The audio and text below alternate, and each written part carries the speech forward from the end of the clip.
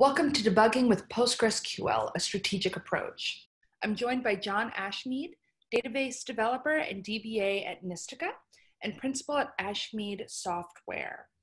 John's going to discuss strategies for debugging Postgres and take a look at root causes, technical tricks, and scientific strategies. My name is Lindsay Hooper, and I'm one of the Postgres conference organizers, and I'll be your moderator for this webinar. Let me tell you a little bit about your speaker. John's been working with relational databases since the 1980s, building and enhancing databases in SQL Server, Oracle, Informix, Ingress, and Postgres. For the last 5 years, he's been the DBA and database developer at a leading manufacturer of optical switches, where he's in charge of the care and feeding of the manufacturing database. For the last 6 months, he's been porting the manufacturing database to a factory in Zhuhai, China. And John gives frequent talks at database and other programming users groups. He's working on a book called Zen and the Art of Debugging about the most underappreciated but also important aspects of software. With that, I'm going to hand it off to John. Take it away. Hi, thanks, Lindsay, for that wonderful introduction. And hello, guys. Good to see you guys here. And this is one of my favorite subjects. One of the most important parts of our lives as programmers, and something that we're always all trying to do better, not something we always talk about as much as we should. We know that debugging takes from 50 to 90% of the time we spend as programmers, and yet it gets only 2% of the attention. I can quantify that. On Amazon, there are 90,000 books on programming. There are about 1,000 with debugging in the title someplace. So about 1% or 2% on debugging. Absurd ratio. PostgreSQL has some great tools for debugging. It's very strong in that area. But we need to know about the tools, and we need to know how to use them as part of a tool set, as part of systematic strategies to debugging, which is our subject today. So we're going to go over ways that you can be more effective as a debugger, build better code faster. So I got my start in this field when I was in the work-study program at Harvard University, and I showed up the first day at the Harvard Physics Lab. My assistant professor asked me to crimp some cables for use in an accelerator experiment.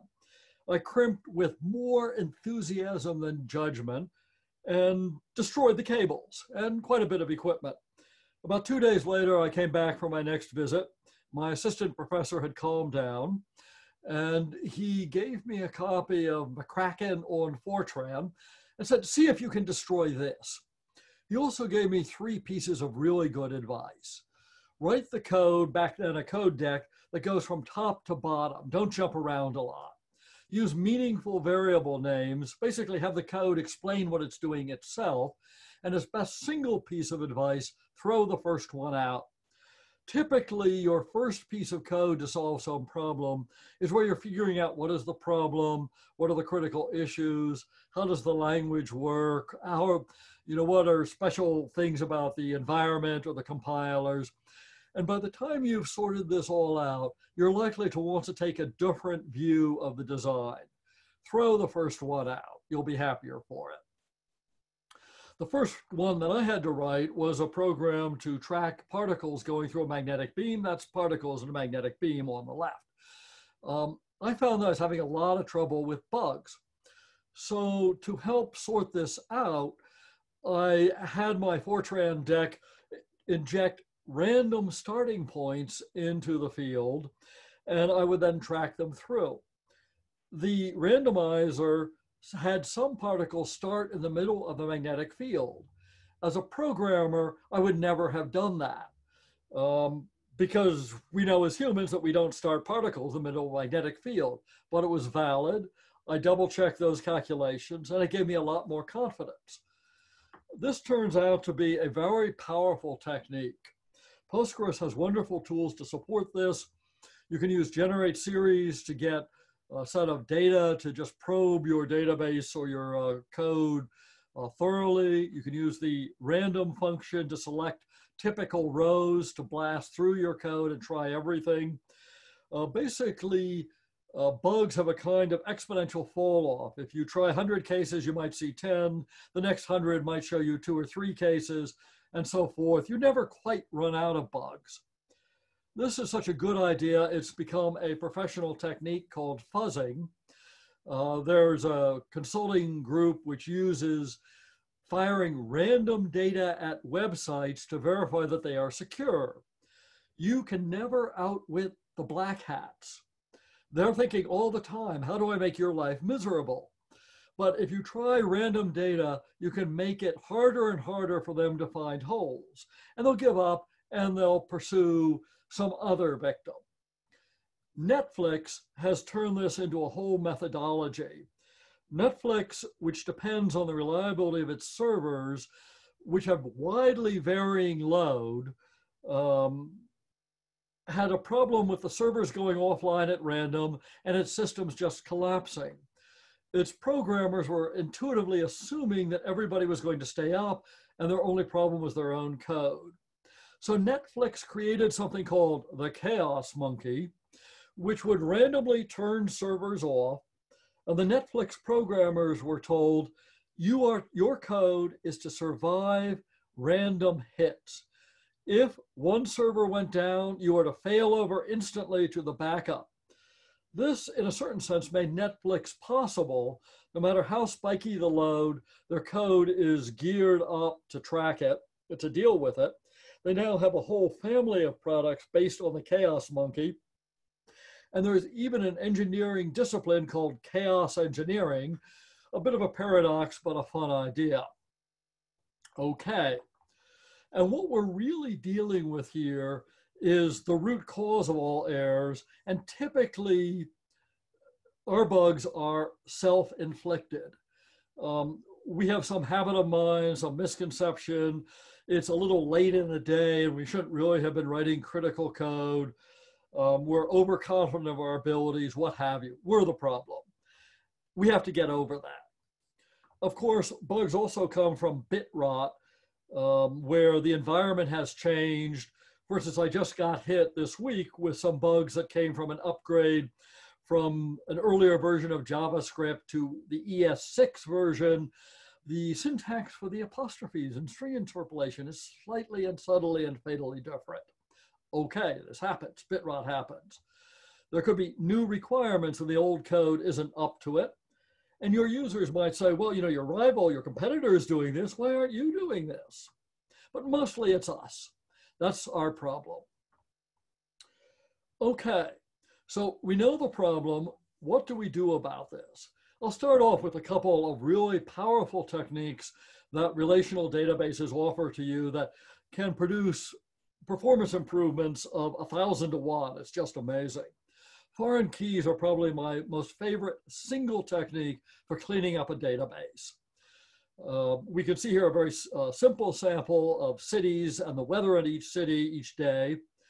And by using foreign keys between the city and the weather table and the cities table, we can verify that there's no weather for cities that don't exist. We make it faster because our foreign keys usually will have indexes and we can go up and down the index and not even have to think about what indexes we're putting on the table. They serve as documentation. When you see a references statement, you know that 2 tables are linked.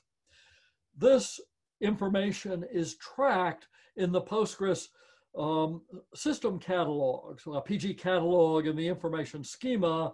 And if you're not already used to looking at them, they're a treasure trove of wonderful stuff to find out about your database.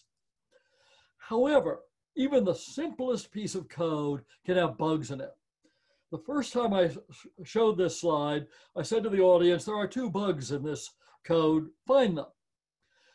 My audience, who are always up to a challenge, said, and here is a 3rd bug. So there are now at least 3 bugs on this slide.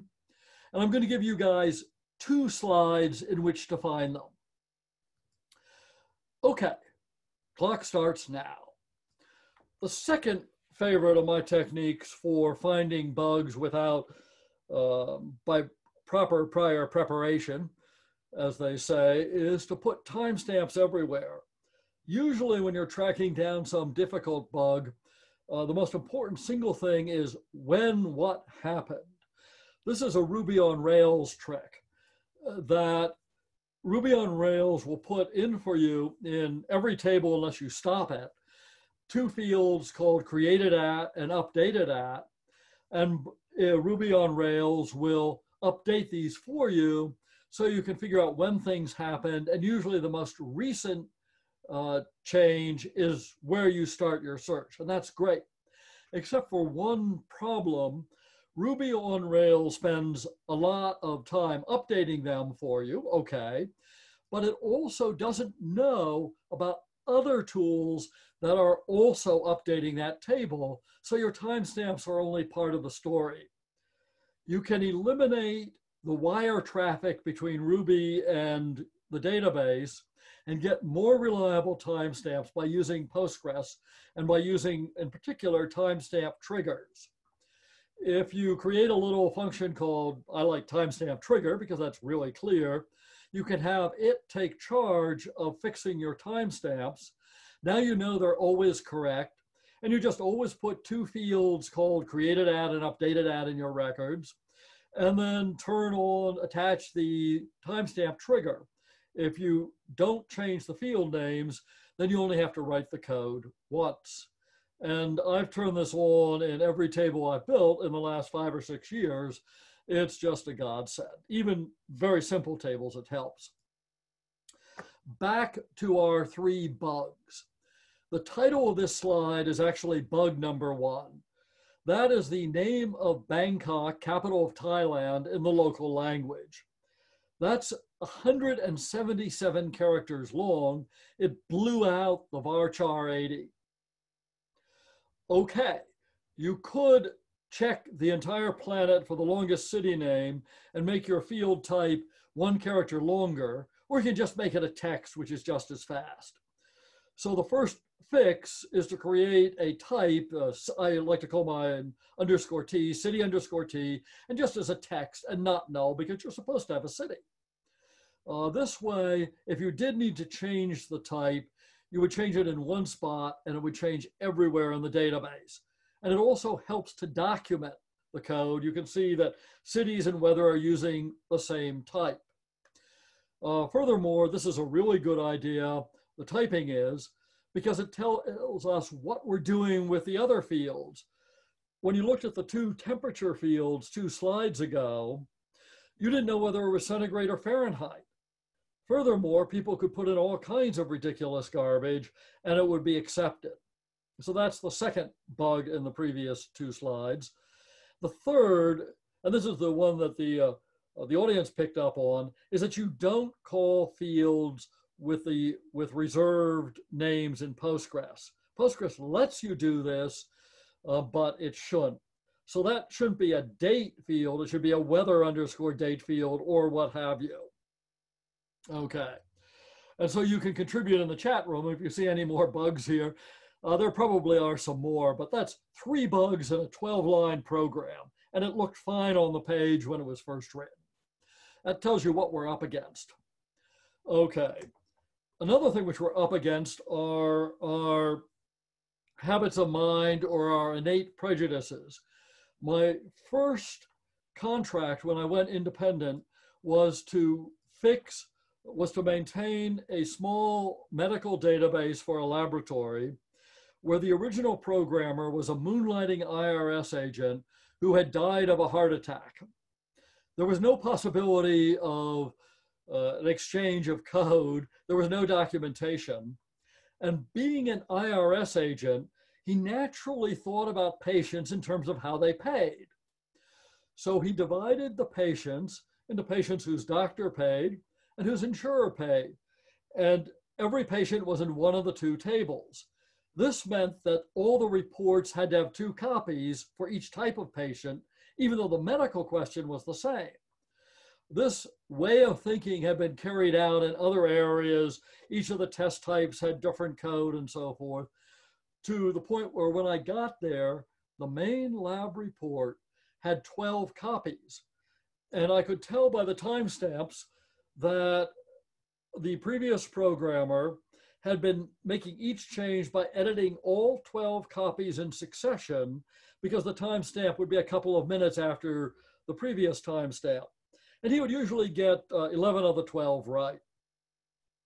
So I said to the lab director, look, they can save us a lot of trouble going forward if I consolidate the code into a single effective table and just have one lab report. Back then, I had to use the make command and macros to do this. Today, with Postgres, I would use an updatable view. So here's a sample of what you might do with this thing. You create a view called patients. You pull in the two tables. You have a little flag that says which table you pulled it in from. And you think, well, with views in most databases, all you can do is a select. But with Postgres, you can shift to an updatable view and have an update on the patients table. Say, okay, I've got to go to the patients who doctor pays or the insurer form of the patients and make the appropriate edits there. In fact, in Postgres, a view is really almost a kind of function definition. You can arrange the view so when you edit the fields in the views, you're really doing a function call on each row in turn. This is an extremely powerful technique. And in fact, I was just using it last week on a project where we had to add a new factory and we had to combine code, old code and new code to make this happen. Okay, so one of the approaches, we're always trying to find new ways to avoid bugs in the first place. One of the pioneers in this is Bjarne Stroustrup, inventor of C++. And he's one of the, it's one of the great languages. And I was trying to pick it up in its early days, but was having a lot of trouble because the debuggers of that time couldn't cope with all the macros in the code, where there's just too much stuff there. So at a conference in Philadelphia, I asked Bjorn, how do I debug C++? What debuggers and linters did he recommend? I never forget his response. Okay. Well, that's one approach to the problem. And I was, of course, annoyed. But then when I pulled back from this, I thought about it some more, and I realized that friend Bjorn was on to something. That even though we can't normally write perfect code, we can try to. And if we're looking at a module and we're not sure it's going to compile, maybe we need to simplify it, break it up into pieces, or do something so we can be confident that it will compile. Then when we actually run it and we see mistakes come back, it tells us it's too complicated, we don't understand the language. The compiler is helping us debug bugs in our own head. This is an extremely powerful concept. So you have a little bit of discipline, you try to make your code really clean, and you save the compiler as a last-ditch defense against your errors. And what we have to remember here is that every piece of code has two readers. One is the compiler, the other is you, and you are just as important as the compiler. And it could be you 3 months from now when you can't remember what you were doing, or a junior programmer you've brought in, or what have you. Okay, the Postgres man pages, I think, have some really wonderful stuff in there. They don't call attention to themselves. They just try to lay it out clearly. They have the wonderful note at the end that says, if you see a problem here, let us know. They're written in a uniform style. The naming conventions in Postgres are pretty consistent. I myself like to put the noun first and then the verb afterwards, because that causes related code to show up near each other in an alphabetical sort. A cheap trick, but a nice one. You want the code, again, to flow from top to bottom, as in my physics lab.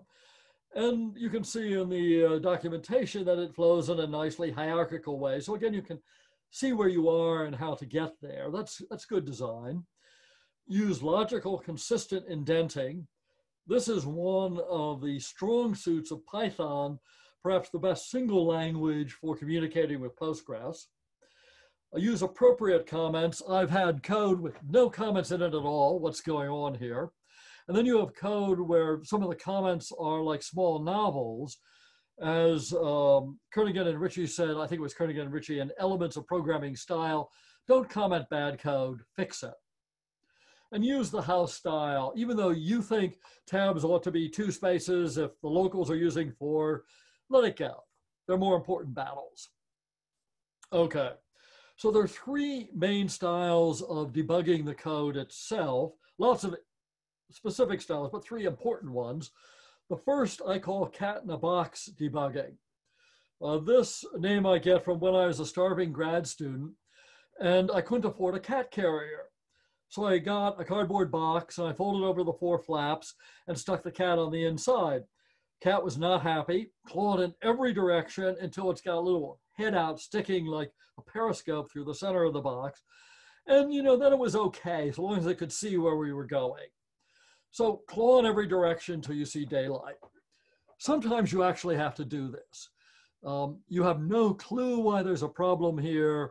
You're just going to keep trying everything until you find a green case and a red case that you can leverage to actually solve the problem.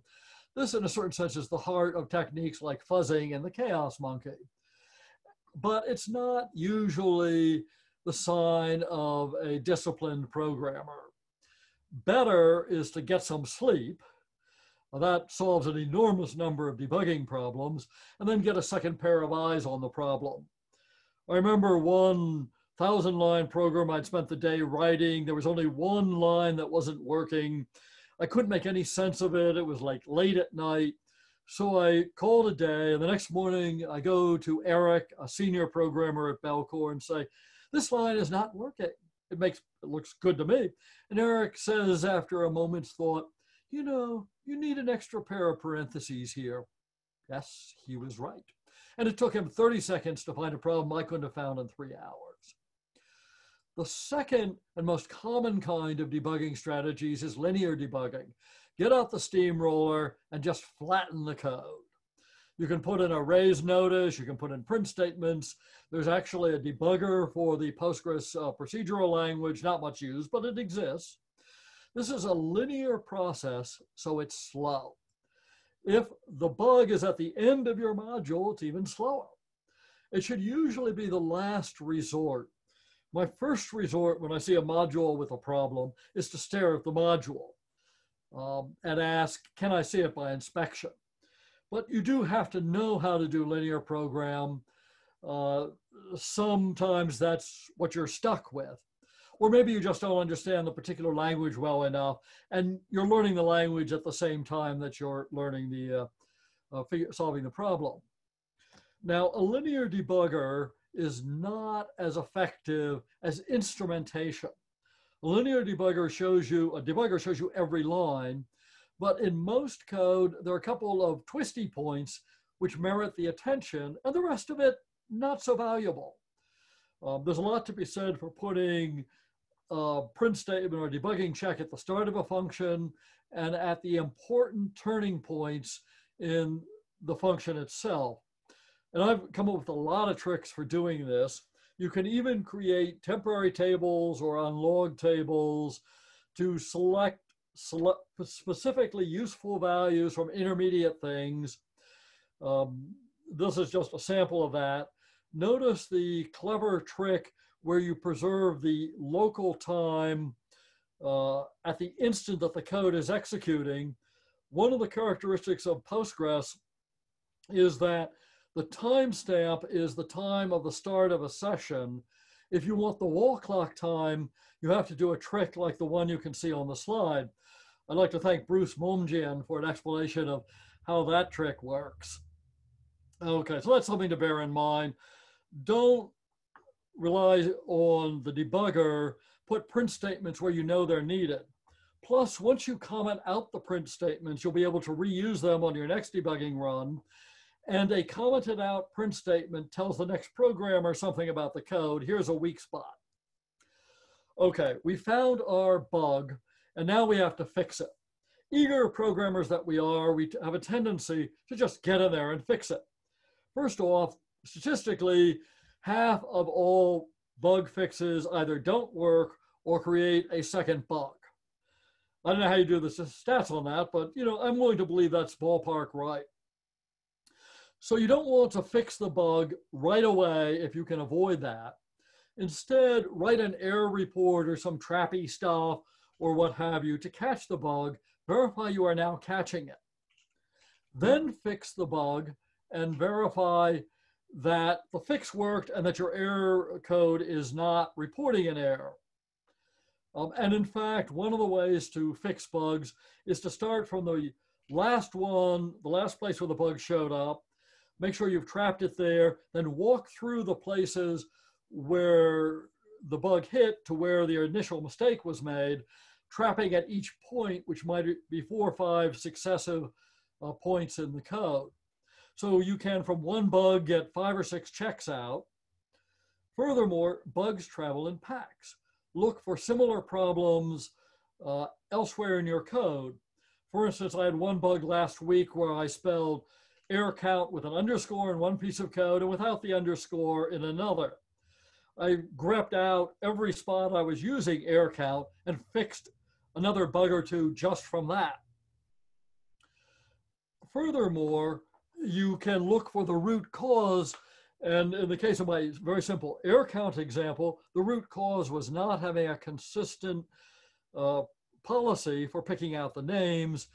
And I had to remind myself that when it's more than 8 letters, I put an underscore in. But but it might be a design bug or anything which can lead to a lot of bugs all over the place.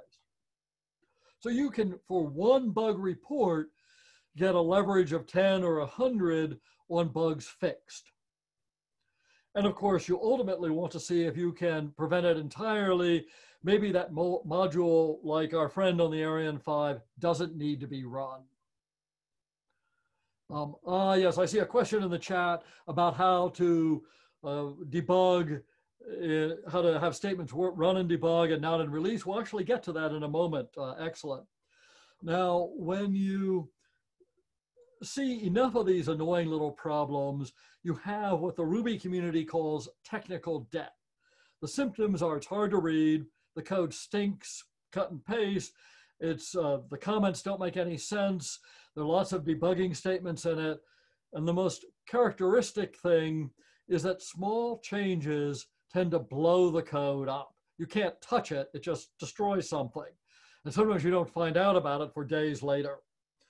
After a little bit of frustration, and my rule is Goldfinger's rule, once is happenstance, twice is coincidence, third time is enemy action, Mr. Bond, is that if the same module annoys me 3 times in a row, it's time to think about getting rid of it. So we need to repair, refactor, rebuild. Rule 1, and I gave a copy of this book to my niece who just passed her medical exam last week, don't kill the patient. When you're fixing code, you want to fix one module in a way with as few side effects as possible, and your users will thank you. It's incredibly easy, particularly with bad code, to have unintended side effects. So testing is important, and warning the users is important, and backup copies are important. Then this is too large a subject to deal with in our time, but I'll recommend 2 texts which are particularly strong on this.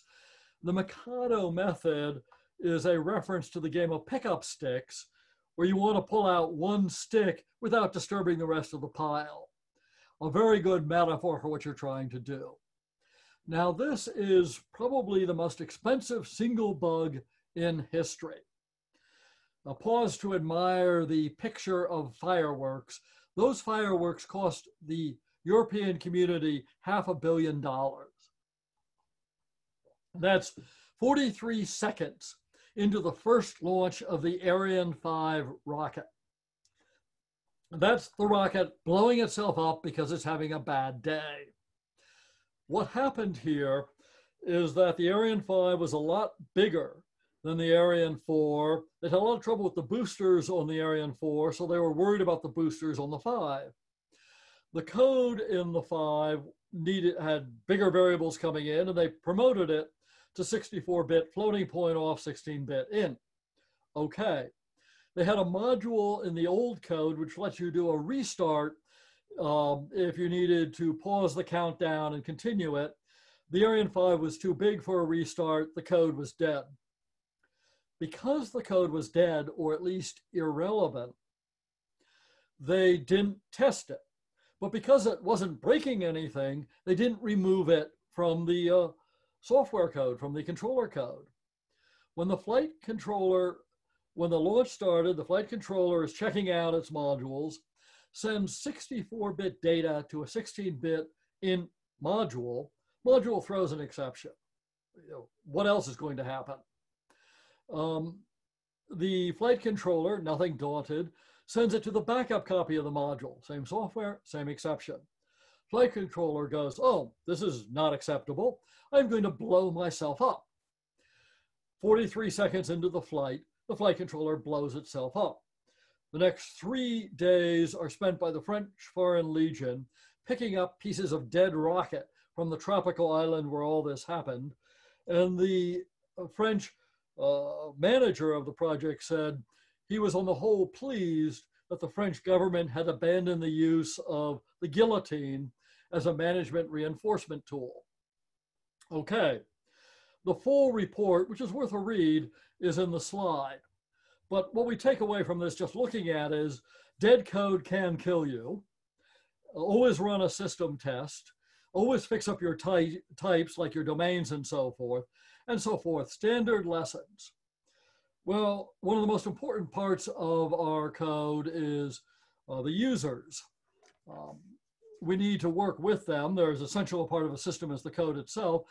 And I got back a set of screens from one of my users where it was like watching storyboards. He showed me the starting, middle, the end point. He circled the bad stuff.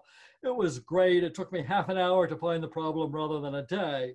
I congratulated him aggressively with that. Your screen should tell you not just what the user needs, but enough breadcrumbs and location so you can spot where the problem is. And in fact, you can actually have the users read the code over your shoulder. This is some code that I showed my doctor in the medical lab.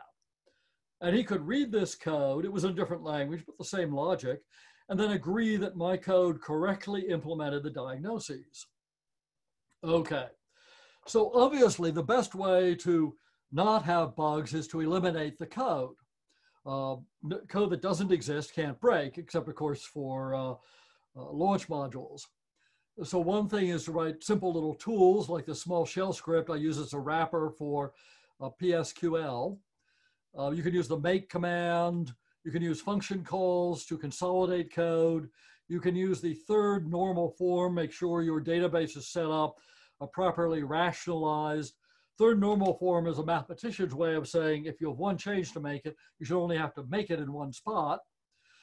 As you are working on the code, keep looking for ways to automate stuff.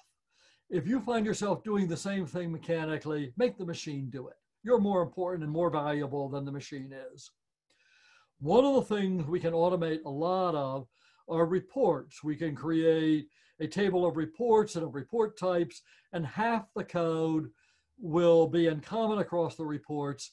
And so we can have our delivery time on a new report and maybe even suggest some reports which wouldn't have been possible without this trick. Okay, so there are a lot of ways in any shop where you can automate stuff, factor out bits, use the database not only to track the user information, but also to help you serve whatever the project requirements are. Well, one of my biggest single successes with this was at a portfolio management company where I was called in to write some tools to help their clients review their portfolios. These had high security requirements. Their clients all had $5 million or more portfolios. So they really cared about who could see what. But I noticed that the code, the specifications fell into a very common pattern, usually master detail joins. So I could go into PG catalog, pull out the data needed to build the stored procedures, and most of the time, 80% of the time, the code generator built the right code. Most of the rest of the time, it got close enough that I could just write a couple of little squiggles of additional code, and there were a few bits of code where honest work had to be done. In 80 minutes, the code generator had done 100,000 lines of code, and a couple of more days and I'd finished the project. Okay, and I then have a Wile E. Coyote moment. I realize I've just done a 2-week project, a 3-month project in 2 weeks, and what is the bank going to say about the mortgage? Fortunately, the guys had a sense of humor about this, and they said, okay, that's great. This project is under control, but you're already budgeted, and we have some other things we'd like you to look at. Great. One of my favorites is foreign data wrappers. Big Jim Lodgensky wrote the first cut on this thing, and a very powerful tool. I think of Postgres as a kind of friendly octopus. It sits in the center of things, reaches out to other databases on the left and on the right, turns them into foreign data wrappers so that they look like they're part of the Postgres database. And then you can do joins and so forth as if we were all friendly tables in the same database. A very powerful concept. You have to watch out for some rules about some things about performance and so forth, but still very effective. And when you're deploying it, you can use foreign data wrappers again to start off deploying into your test database, and then just switch a few names and deploy into your target. A very rapid deployment. So now we think about the strategic level on programming. We've been looking at tactical debugging, but let's think about an overall project. Well, the way you solve a project is to start with the problem, break it up into pieces, and then assign the components to individual programmers or teams or just to yourself on different days of the week, depending. And then use messages or function calls or whatever to communicate among the parts. I prefer messages because then you can test the components in isolation easily. And you can also do something very clever, which is to stub out all the components and test the overall system design before you get near the end of the project. And you pull them all back together and you have the solution. If a component turns out to be a problem, you pull it out and replace it. And this is, I think, at the heart of an awful lot of rapid development efforts. Now you want to plan out not only the overall project, but what order you're going to build it in. It's just like when you're driving, you know your destination, and you also know what turn you're taking next. One of the rules here is see if you can get something up quickly. Stub out other bits for later, but the moment you can share the code with the users is the moment when they can tell you your head is pointed in the wrong spot, in the wrong place. That's much better to hear at the beginning of a project than near the end. This is basically agile programming. Even if you can't do full frontal agile, it's still a great idea. The most complicated sort of code that I've had to work on involves client server. You got your browser, you got your web server, you got your database. And this is one of my tricks for making this go up quickly. On the browser, validate the AJAX request before you send it. On the web server, check it when it comes in. In the database, check it, return standardized response, don't invent the returns for each function, validate the return on the web server, validate on the client. And you're going, well, that's like 5 or 6 validations. Yes, but this means you're going to catch the bug the first time it hits, almost with high probability. The additional effort of writing this validation, particularly when you use library calls and classes to do it, is maybe 10 or 20%. One debugging session will pay all that time back. One nightmare debugging with the users clawing, down the cube walls.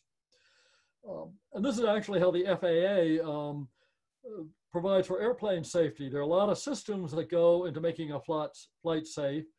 No system is perfect, but if you have enough controls, automated pilot, cross-checks, reports, it's unlikely the plane as a whole will crash. So I recommend this kind of thinking. Every step defends itself. In fact, each piece of code should defend itself. This gets back to a question in the chat thing. Here is a typical piece of code. Obviously, we're setting the social security number. We don't need a comment to say that. We know exactly what that first argument is doing. We've cleverly used the Postgres typing mechanism so that we're sure to be in sync with the base type, whether it's an int or a big int. And we have a debugging flag wired into the program, so we can just turn on the debugging flag at a higher level. It'll default to false, but when set true, we're going to fire off like a notice right at the top of the function to say this is how we're called. That'll tell us this is where the flow is right now. If we raise an exception, we have each exception report where it came from. There might be 100 functions in our code tree, and what value killed it. Make the code do the work. I had one amusing problem with a user at Belcore who didn't want my form to track his social security number because he felt Belcore didn't have a right to that information. And I said, that's fine. And he said, well, that's why I'm putting in 2 different social security numbers or 5 different ones. And I said to him, put in any social security number you like, just lie consistently. And we agreed that that was acceptable. It was good.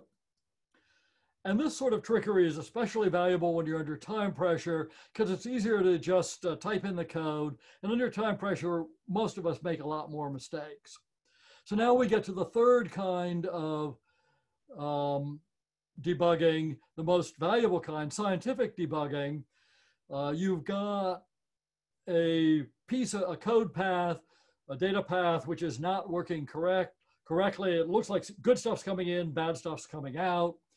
Check the good stuff, take notes. That's part of the science thing. There's a Chinese saying, pale ink is better than the best memory. It's better to write down quick notes to yourself than to rely on remembering what you saw 3 hours ago. Have a guess as to where it's coming from. Just don't fall in love with your guess. And put the instrumentation at spots where there's a 50-50 chance of the problem being before the instrument and after the instrument. Prefer binary search to linear. Cut the problem in half with each run. Don't start from the beginning and work through to the end. Okay, so we are now in the wrap-up phase of this talk. What I have been recommending here is systematic debugging. Think about debugging when you get started, as you run the project, and then after the project is done and you're coming back for maintenance.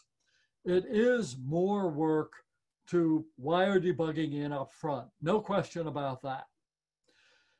And there is no silver bullet. No amount of forethought on debugging will keep bugs from happening. There might be fewer stupid bugs and more intelligent bugs, but you're still going to have them. However, the higher the quality of your code, the fewer bugs in the code, the more reliable the resulting end product. This is one of my favorite examples of an engineering screw up. This is the bent pyramid. It's the second pyramid ever built. And the first pyramid had worked for the first pharaoh. Great, wonderful monument through all time, still a tourist visiting spot. And they figured, well, it was a lot of work on that first pyramid to dig all the way down to the basalt underneath the sand. Let's build on sand. This is where the expression don't build on sand comes from. As they were building the pyramid on top of the sand, they discovered that when you put a lot of rock on top of sand, the sand turns into a slow liquid, and the pyramid was beginning to drift. Negative comments came back from the pharaoh's review team, and they had to make the angle of attack of the pyramid shallower to avoid the liquid sand problem. If you have properly debugged, thought out code, you're building on basalt. What can I say? If you don't, make sure your subscription to Too Much Coffee Man is current. Great strip, because you're going to be needing it. So sleep versus coffee, the two ideal debugging techniques. And if your code has a good angle of attack, if it's solid, if you can go to the latest bug very quickly, that's always a good sign. If you can say, aha, I know where it's coming from, or just turn on the debug flag and see where the problem is, then it's like you're building a coral reef. Coral reefs are incredibly beautiful. They're not only good for the coral, but they support a wide variety of other plant life and animal life and tourists and all sorts of wonderful things. And by having a good underlying structure, you can build an absolutely wonderful ecosystem on top of it. That picture, not by chance, is a brain coral. Okay, so last slide, some of my favorite references on how to do this. St. Jerome reading the Postgres manuals. You didn't know he was a database programmer. Jim's book on the Postgres serving language. And then a couple of books which I found helpful. You'll be able to see this in the recording of the talk. And you'll see what I've been saying, but in much more detail and more carefully worked out. Thank you very much for your attention. Okay, we don't have any more questions coming in. What I will say is that 2 more bugs were found on your slide. Great. Mohan says the city, different cases for the same city. And then Justin said weather date should be timestamp with time zone. Weather changes throughout the date. You both are absolutely right. And now I'm going to have to fit 5 bugs into my slide. Thank you. The kind of problem I like to have. Yeah, clearly a very astute audience here.